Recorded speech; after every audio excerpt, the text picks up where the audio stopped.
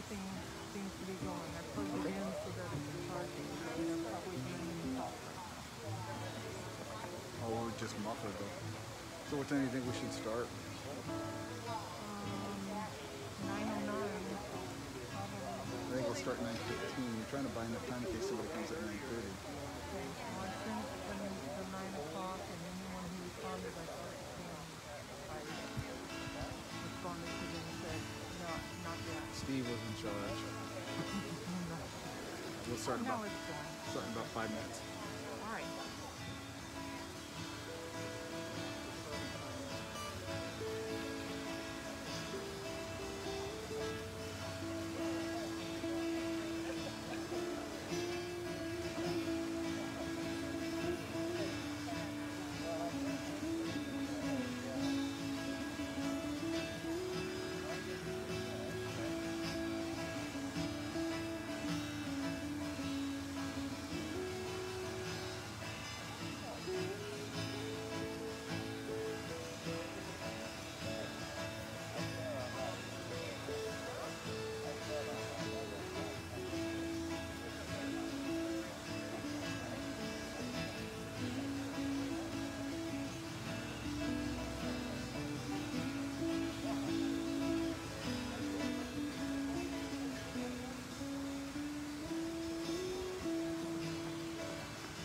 Forgive me for sitting up here the way it's got to be today. Hey, Kelly, you're going to have to give the phone number again to text. Well, can you provide mine quick enough? All right. So it helps us, those of you with phones, can text 559-657. 6848. We'll put that number in your phone and then text here. H-E-R-E. That's all you're going to do. Just the word here. That's the 658 number? No, that's the church's texting number. Oh, thank you, Kelly. 559-657-6848. Thank you, Roger. Do it again. A little slower for us people that don't. 559-657-6848, and then text the word here. For those who text, no, don't. Okay, Linda's going to help you. Anybody need me to repeat it? Yeah, one more time. One more time. 559-657-6848. You go to your messages, add that as a contact. Be careful. Sorry, Kelly. Good morning. I already have it in. You already have it in? I had it in. You must have texted me from it, I guess. Oh yes, your reminders. Those of you Yes. who have given us your cell phone number, your reminder comes from that number. Yep. Yeah. Just text the word here, H-E-R-E. Thank you. Great looking shoes, Pastor Steve. I know, I was looking at Like your your shoes. Thank you. They just asked about that number. So. All right, I'm just going to start. All right. No, you got a few more minutes because I told them we were going to start in 5. So since we sent out 2 different messages, one saying we were moving the service to 9:30, then when we decided we had to move outside, we stuck with 9 o'clock. We're going to start at 9:15. Well, there was a message about that. Yeah. That it was going to be 15 or 20 minutes. Yeah. So be patient with us. Every week is something new. We're just glad to be here, Kelly. Yeah, that's We're it. glad you're here. I can't imagine what y'all are going through, having to change everything every Every day. week is something new. Yeah. Which I know you all are dealing with in your own lives, whether at work, at home, with families, with friends. So It's the world we Again. live in today. God is good that we still can get together. Yep. Yeah. We're thrilled.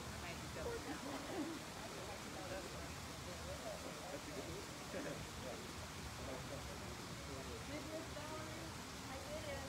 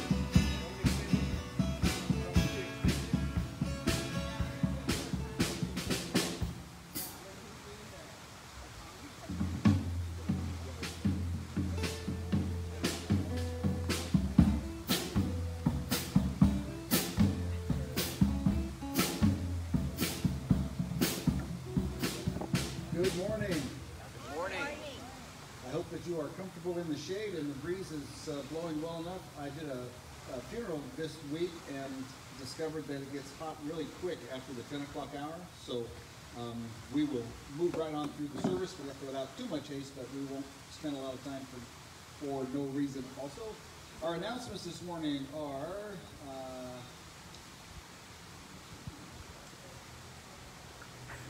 you've already got the word on text the word live, right? Don't forget you can give on our website at vitalitymethodist.org. Click the giving tab. You can give through the plates or That's it. that's it. And we continue our Healthy Relationship series today. You're going to want to pay attention to your church email in the next week because we've had some changes that have kind of thrown things into a little bit of a disarray. So we'll be deciding for sure on the start time of the second service this week at staff meeting. With that said, if you'll bow your heads and join me in a word of prayer, we'll enter into worship reverently. Father, we give thanks for a glorious morning, for good company to be with, for the chance to listen to your word and to discern your spirit. We ask that you bless us as we worship today. We bring our hearts and our souls before you, open and ready to be moved. It's in Christ's name that we pray. Amen.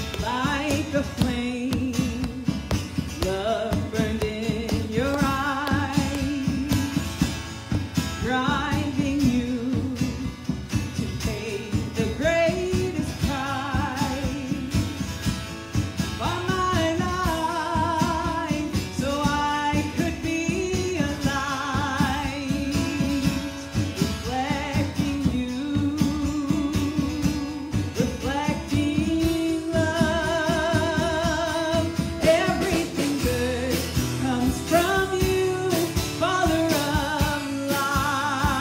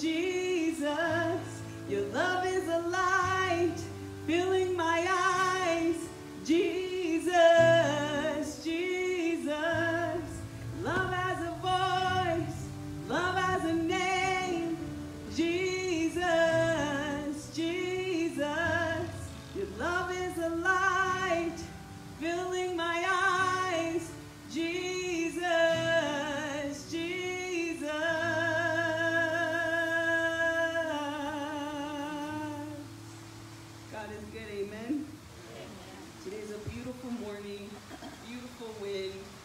It's like God himself is bringing in his fresh winds on us, amen? So let's continue on in worship and have hearts that are open and surrendered to God and his goodness, amen? Because right now, we're nothing without God's mercy, amen? So let's just give glory to him, because he's so good to us. And if we think about it, every day is a new miracle, amen? Just the simple fact that God breathes his breath of life into our lungs every morning, that's his faithfulness. And how can we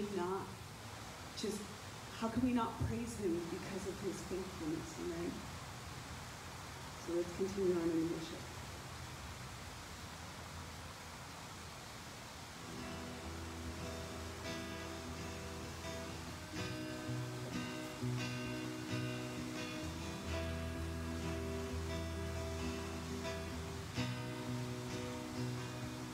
I'm waiting here for my life to change. When the water stir, you can rearrange me.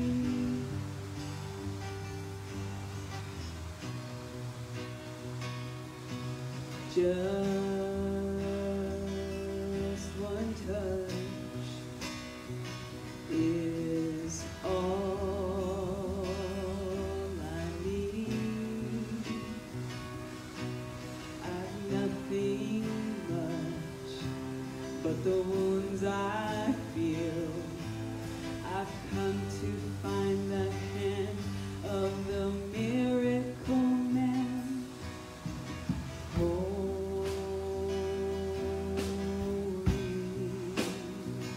You are holy,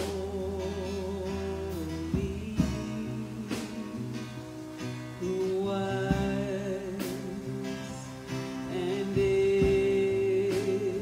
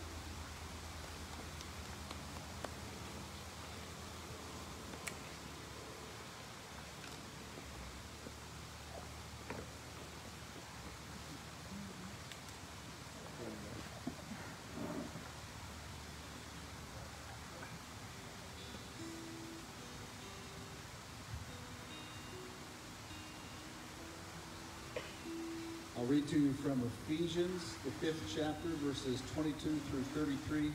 Ladies, do not be offended by the first sentence. Listen to the whole thing. Wives, submit to your own husbands as to the Lord. For the husband is the head of the wife, even as Christ is the head of the church, his body, and is himself its Savior. Now, as the church submits to Christ, so also wives should submit in everything to their husbands. Husbands, love your wives as Christ loved the church and gave himself up for her, that he might sanctify her, having cleansed her by the washing of water with the word, so that he might present the church to himself in splendor, without spot or wrinkle or any such thing, that she might be holy and without blemish. In the same way, husbands should love their wives as their own bodies. He who loves his wife loves himself. For no one has ever hated his own flesh, but nourishes and cherishes it, just as Christ does the church, because we are members of his body. Therefore a man shall leave his father and mother and hold fast to his wife, and two shall become one flesh. This mystery is profound, and I am saying that it refers to Christ and the church. However, let each one of you love his wife as himself, and let the wife see that she respects her husband. Let me go over some things that you have likely already experienced, and we'll just kind of lay down a baseline of common truth. So in the Christian faith, one of the things that we say is the first time that someone accepts the invitation to become a follower of Jesus, and they say in their heart, Father, forgive me for my sins, and I promise to follow you. The language that we use is that they are then saved. Throughout my life, because I was saved in that big way very early in life, throughout my life I have heard a variation of this. I thought you were a Christian. I can't believe you call yourself a Christian. And what people were pointing out was, though I claimed to be saved, I continued to sin. Not if you've ever had that experience. Maybe just me. If you were made perfect, I'd like you to preach next week.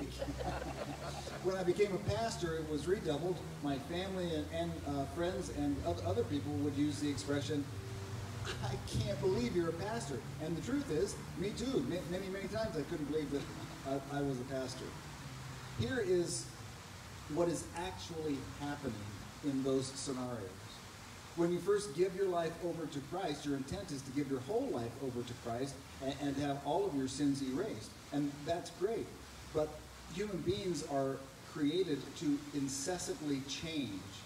And so after having taken the step of committing yourself to Christ, that process of sin and death and confession and repentance and being saved repeats itself over and over and over. It just isn't the primary time.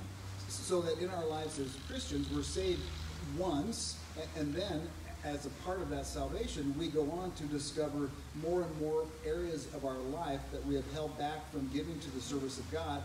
And when we find out about that and reckon with it, then we are saved again in a new way because we offer another piece of who we have become to Christ. That really is the normative way of Christians, to forever be in the process of continually being saved and redeemed from new areas of our life. Because that is a common experience and a common truth, it reflects well on what I want to talk about today. The underpavement of what I'll be talking about today relies on the same basic principle. Whoever it is that you married, or conversely, whatever child you had, or conversely, whatever friend you have made that's a good and trusted friend, you will discover in your friendship or in your relationship with them that there are many times when they simply are not the person that they used to be. Sometimes we react negatively to that and think, well, I fell in love with the person that you were, but you're different now, and I don't know if I love that. Of course you don't. In a long-term, healthy relationship, you're going to need to fall in love all over again with different parts of the person that you have pledged your troth to. You're going to have to renew that love by seeing new things in them, discovering new things about yourself, because that's how we are. You are not the person they fell in love with. You are not the person you were when you were your parents' child. And your child or children are not the persons they were when they were small. We change constantly, and we have to continue to refresh our love and our dedication to one another in the same way that we are continually being saved by our God. I hope that makes sense, and I'm sure that it does. It makes us a little uncomfortable because it goes against common stupid myths. And our society, is as political as I'll ever get, is full of common stupid myths right now. Look, blanket statements that try to sum up everything for a very long time are ridiculous. And it's true in our faith too.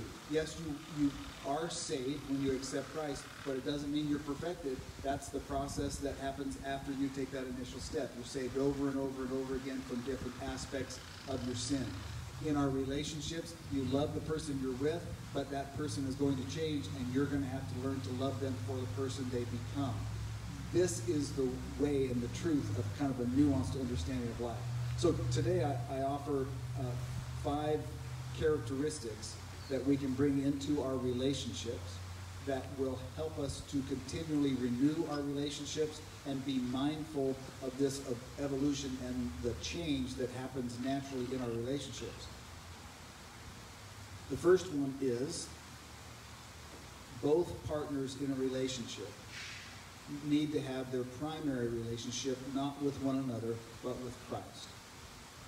It goes against, again, the American mindset or the late Western epic mindset, which suggests that in another human being you will find all that you ever needed, but it isn't true.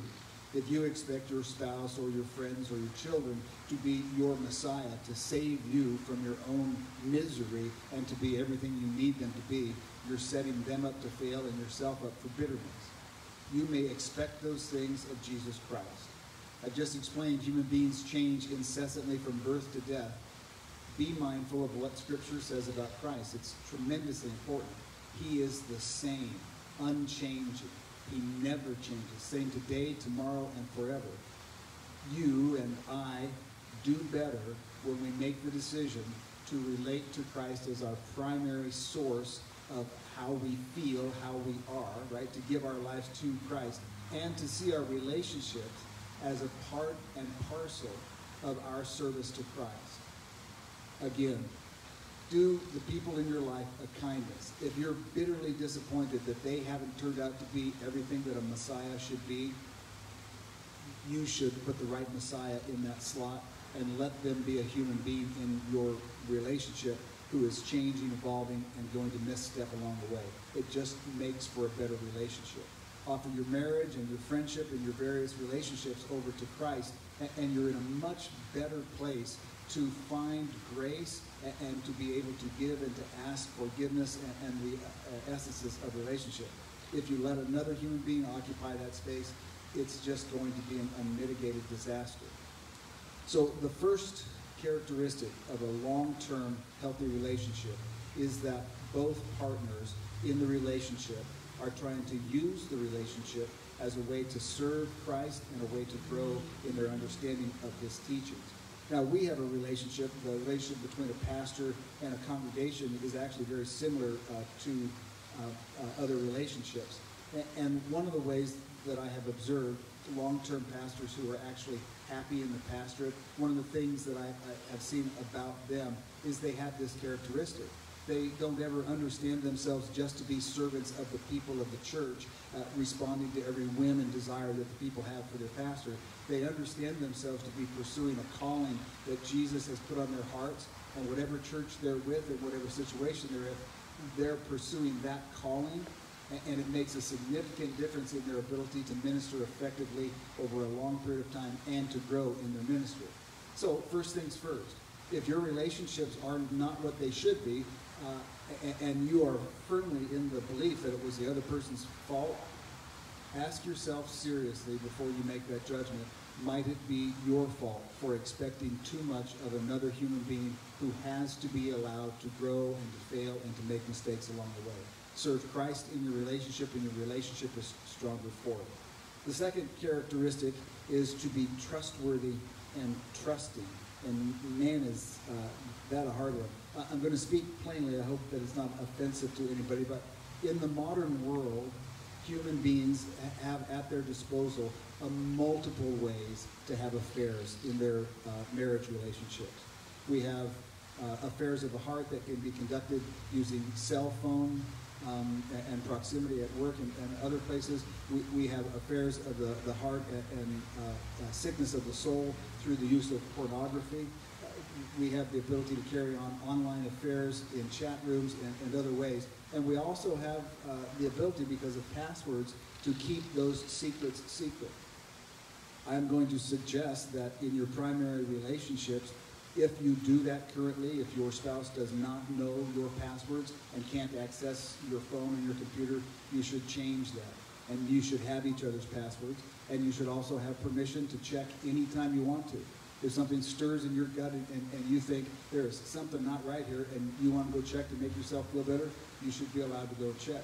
Marilyn and I conduct ourselves that way, and I will tell you it's helpful in several ways. I've never checked on Marilyn because I never had reason to, or never had the feeling to, but to know that I could anytime I started to feel vulnerable or upset in some way is good for me in the relationship, and it's really good for me also to know she can check anytime she wants. I don't know that if she ever has. If she has, she didn't tell me, and I've given her no reason to, but she could, and that helps to check behavior, and it helps human beings stop temptation before temptation takes over. All of us, at some point, are tempted by the things that I have mentioned, and we have to be diligent about putting safeguards that help us to be our better selves. So I advocate strongly in our relationships, same thing with children and other folks that you're in a close relationship with, that your electronic devices be open for perusal at any time that you desire.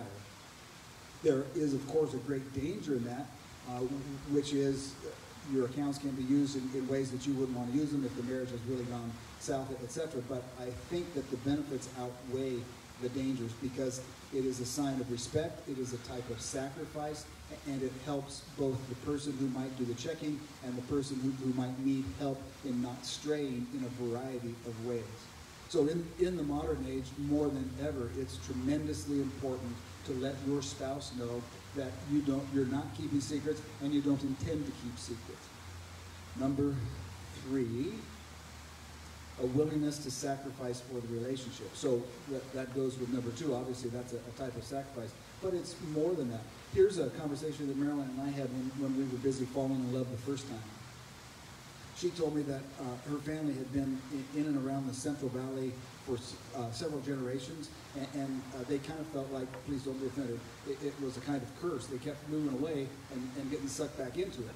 And I laughed and laughed because I didn't know anything about the Central Valley. And I told her, well, aren't you lucky, right? You're going to marry me, and we'll live in Colorado all of our life because my bishop is in Colorado, and that's the only place they can appoint me.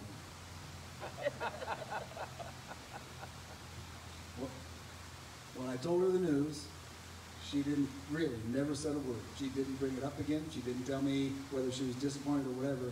But as we left the state of Colorado, the last lingering look that she gave to the Rocky Mountains told me fully she is sacrificing deeply to make this move for the good of the marriage and for the good of the ministry. And I've never forgotten that. She loves Visalia and living here, as do I. But in that moment, to her, it was a tremendous sacrifice to go back to where her family had been for so long. And I will tell you that when I am mindful of that sacrifice and thousands of others that she has made, it makes it much easier for me to return the sacrifice and to want to be the best husband that I can be. If you're in a relationship where that isn't true, where neither side really seems to be trying or going the extra mile or willing to forgive and be gracious, instead of thinking to yourself, I wish that I had a partner that was more forgiving and more sacrificing and more gracious. Be the partner who is more forgiving, more sacrificing, and more gracious. Because when we pursue our faith in our primary relationships, we teach other people how to do it, as well as we inspire and cause them to want to live in that same way in reaction. We serve Christ in ways that are very difficult for us because we're mindful of the great sacrifice he made for us. The same thing is true in our relationships. Number 4, The fourth characteristic of a healthy relationship is the ability to forgive. Again, we talked about we're always changing and growing, and we have to fall in love with each other over and over and over again. And the key to that, the key to the ability to fall in love with the person that you're married to now instead of some ghost of the past, is the ability to forgive them. Forgive them for the wrong they've done, and if the truth be told, forgive them also for being a human being who changed on you when you didn't want it to be changed. You didn't want it to move in the direction that they might have moved. If you can't let go of the past, then the future is predetermined, and the future is a battle with one another, it's resentment, it's anger, it is eventually shame, and shame is the most toxic thing in a human life. The ability to forgive is a skill set. It is not that you have to be more spiritual than you are. It is not that you have to pray more than you do. It is not that you have to read your Bible more than you do. That when we think those kind of things to ourselves, well, I have to get to be a better Christian in order to be able to forgive, and to do that I have to do these things. It's not true. What you need is to talk with and be guided by someone who actually knows the steps of forgiveness, who knows how they play out, and knows what the sign is that they're sinking deep into your heart and allowing real forgiveness to happen. And you need to follow the guidance of that person, taking those steps of forgiveness over and over again until they do take seed and begin to grow. And you'll find that the difference between actually taking the steps of forgiveness and being about the business of calling it a skill set and getting good at it, the difference is that when you truly forgive in that way, you yourself find that you feel more forgiven by God, and you are refreshed. And if you don't do that, if you simply use it as a throwaway, I forgive you, but what you mean is I'm writing it down on that long list of stuff that I don't like about you, what you'll find is those things crowd in on you and cause you to be more and more angry at the other person, at yourself, at God, at the ways of the world, at all the wrong and injustice that has ever happened. That is the definition of hell, to be surrounded by the whole of your past without the ability to figure out how to just let it go so that you can be in the moment. In our church, we teach the 4 steps of forgiveness, and we'll do that again soon. When we do that, I truly encourage you, even if you've been through the course before, to take the course and refresh yourself. The best gift that you could ever give your spouse or your children or your best friends is the ability to genuinely forgive and to love them after the sin as well and as thoroughly as you loved them before. The 5th characteristic, and you'll be glad to know that this is the end of it. I am too, because the left side of my bald spot's warming up. Affirmation.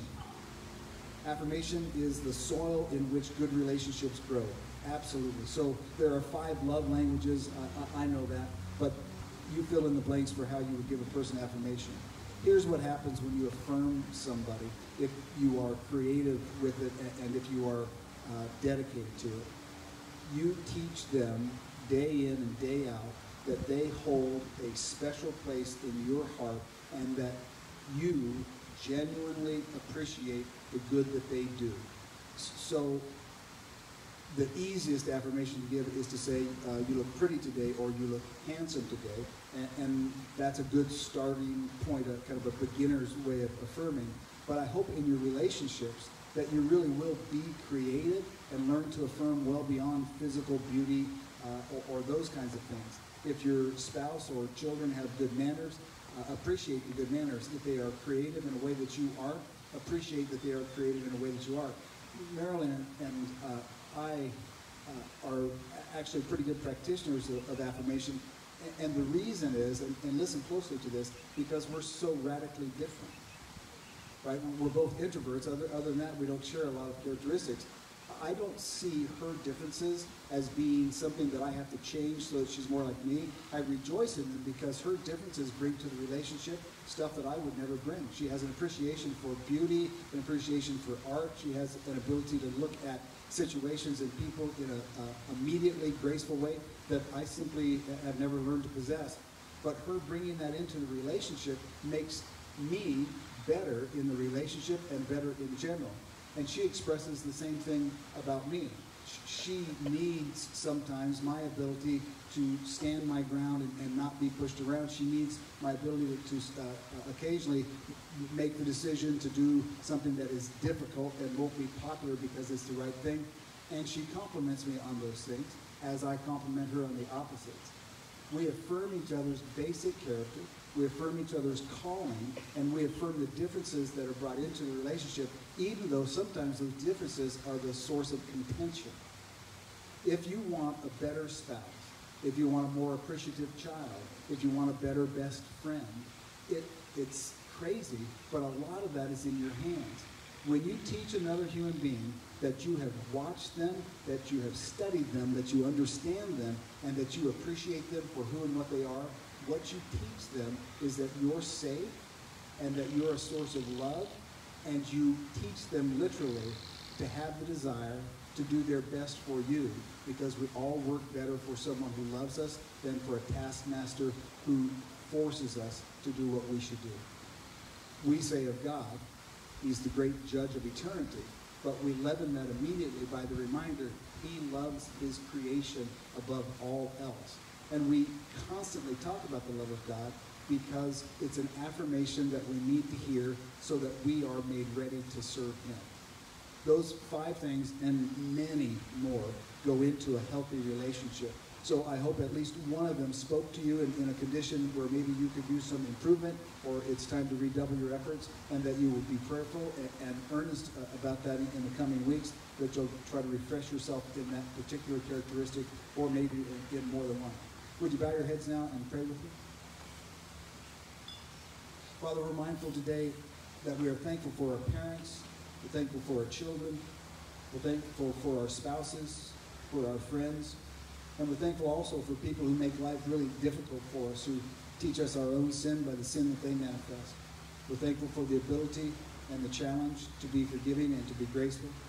And we would ask, Father, that you would teach us in our relationships to be serving you through our sacrificial nature, through our forgiveness, through our affirmation, through the things that we say and do and the way that we respond. Help us show our love for you by the way we love one another. In Christ's name we pray. Amen. Be in a prayerful attitude as Alejandra brings us back into worship.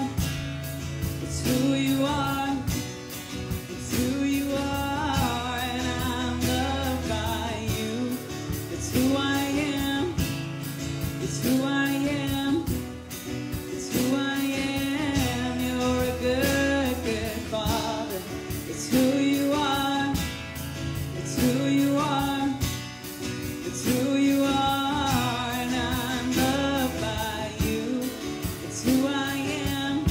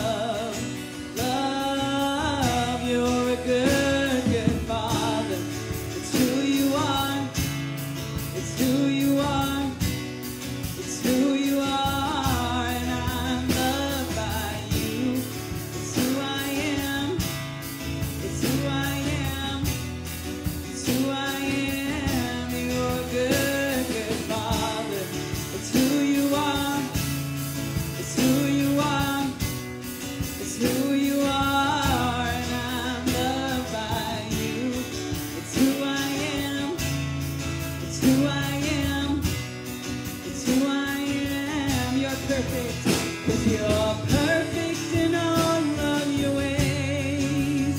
You are perfect in all of your ways. You are perfect in all of your ways to us. Yeah.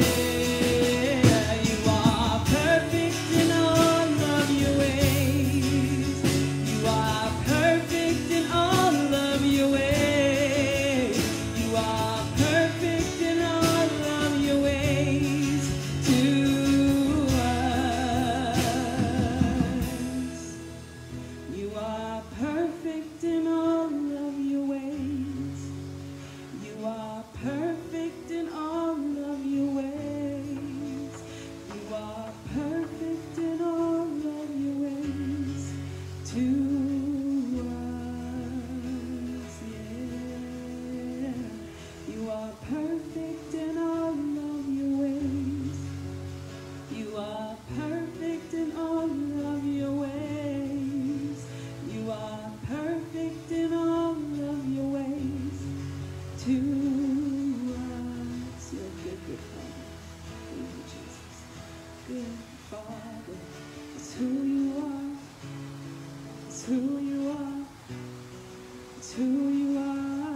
And I'm loved by you. It's who I am. It's who I am. It's who I am. You're a good, good Father. It's who you are. It's who you are. It's who you are. And I'm loved by you. It's who I am. It's who I am. It's who I am.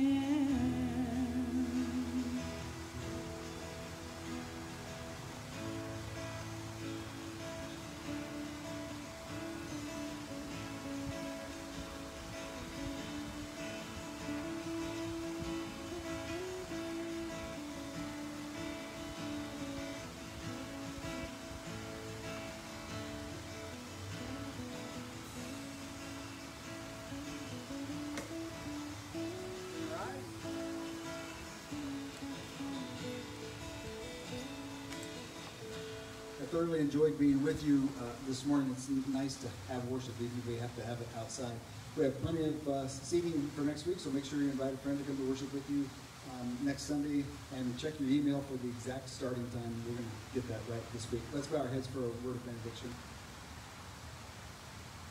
Father, because you are always the same, always loving, always gracious, always kind, we give thanks and honor and praise to you.